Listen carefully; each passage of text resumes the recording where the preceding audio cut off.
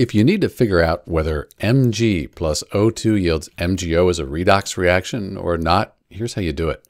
So what we need to do is we need to use these rules here to assign oxidation numbers to each element. Then we can use that to figure out whether electrons are lost or gained. So let's give it a try.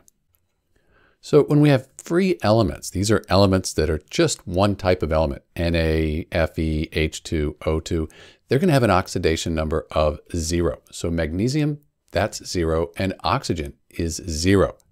Over here we have MgO, magnesium oxide. So the oxygen is almost always -2 with these exceptions here. So this is -2.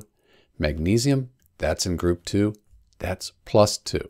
So we have our oxidation numbers for the reaction here. If you need help with oxidation numbers or just redox in general, jump over to my website here. There's lots of things there to help you. So now we see magnesium went from 0 to +2, oxygen went from 0 to -2. This number got smaller. The oxidation number got smaller. That's going to be reduction because it got reduced.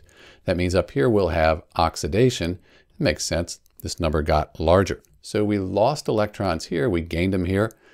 Reduction and oxidation. That means Mg plus O2 yields MgO. It's a redox reaction. So in answer to our question, magnesium plus oxygen gas gives us magnesium oxide. That is redox. This is Dr. B, and thanks for watching.